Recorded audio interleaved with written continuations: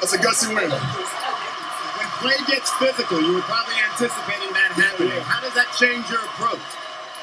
You know, you just got to be more patient, not feed into, you know, the physicality and know what the main thing is. And that's to continue to execute. So being aggressive, Cam was unbelievable once again tonight, especially in that third quarter. And it's my job in the fourth to close it.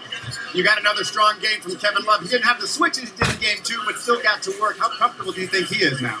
Man, he was wonderful. Like I said, demanded the ball, especially in that third quarter. We want to keep on featuring him, keep throwing it to him. And, you know, we needed every bucket, every rebound, every possession. And we got to do a better job, though, giving up that 3 in transition. That's not good, but we take the win. What does this fourth quarter do to prepare you for game 4? Oh, man, I live for those moments. To be able to go out and come through for my team. You know, it's a great feeling to be able to do that. And my guys, they trust me. You know, and then it's up to me to go out and do it. Thank you, LeBron. Guys? LeBron James with another golden moment for the Cavaliers as he continues to torment Toronto.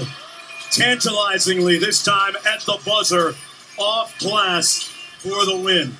Appreciate the difficulty of that shot.